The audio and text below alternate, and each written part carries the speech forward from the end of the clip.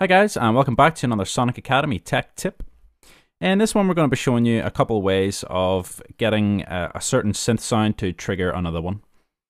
So I'm just going to begin by going to just drop in a drum loop here.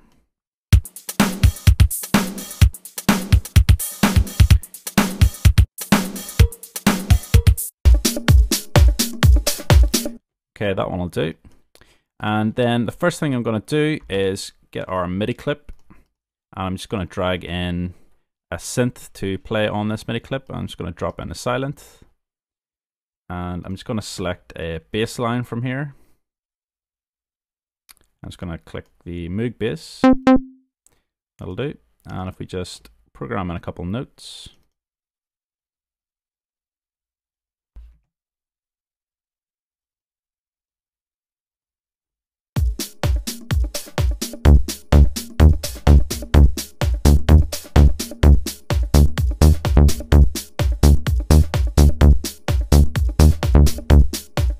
Okay, now what we're going to do is get this bass to trigger like a synth track, another synth track. So if we insert another MIDI clip, and if we drag in another silent, and if we pick something like, get like a lead sound here, and we'll have it playing one single note, but you could, for instance, put in like keys here, maybe like a chord, and have it playing around.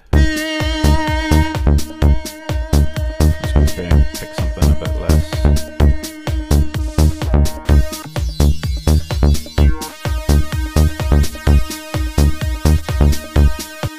Okay, so we want this sound and this synth here to trigger from this bass line, and one quick way that we could do that is by using a gate.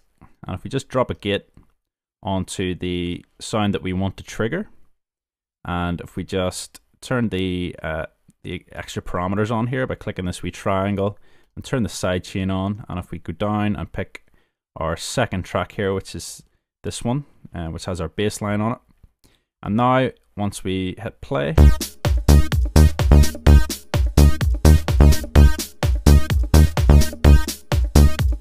that's now going to play alongside our bass line, and you can move around the attack and the release times just to suit.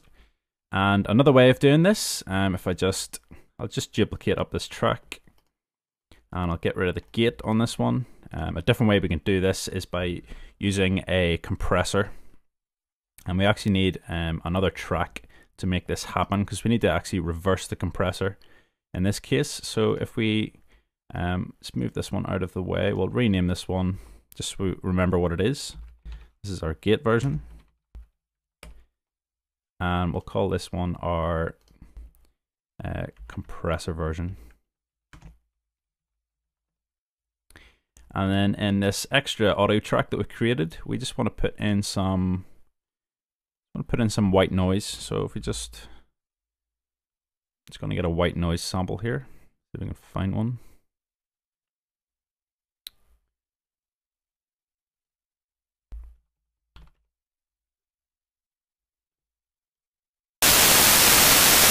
Okay, so I've got some white noise here, and if I go into that track and if I click on a compressor and drop it onto that white noise track, we'll just make sure, we'll turn the volume down in this and play it. Just make sure it's looping around, which it is, so it's just got that white noise playing constant. And if we go into a compressor that's on there, expand that out and hit the sidechain function, and we're going to click on our silent, which has our bass line on it. Rename this, make it a bit more obvious. So if we go into the white noise, select our bass track, and if we bring the threshold back on this, and we'll turn the ratio up right full.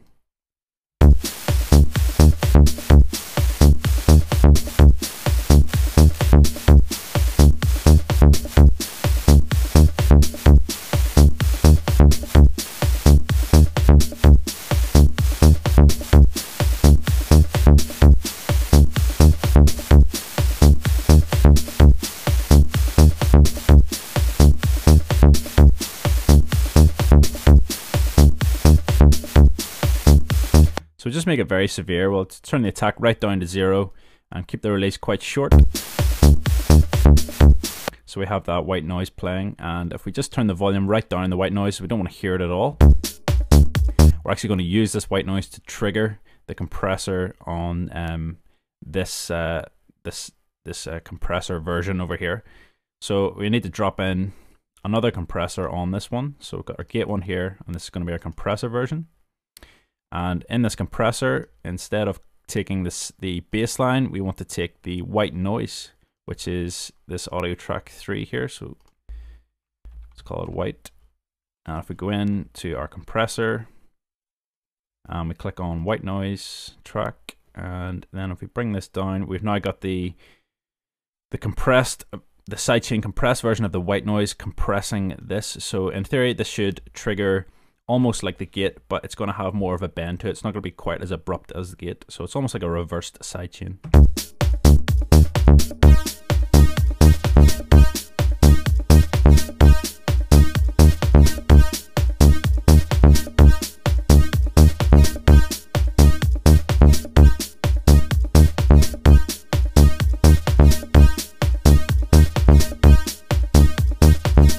So it just gives you a bit more control over the actual sound itself. So if we flick back and forth between the two different versions,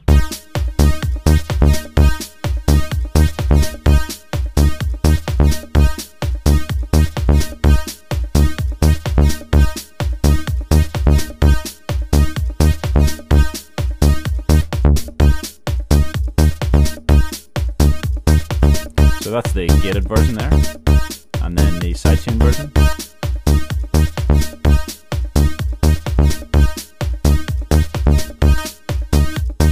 Gated version, and you could try and emulate the compressor version by increasing the release time on the gate, but it's not going to be quite the same. So it just depends what type of sound you're looking for. Okay, so I hope this tech tip helped you out a bit, and I'll see you again in the next tutorial.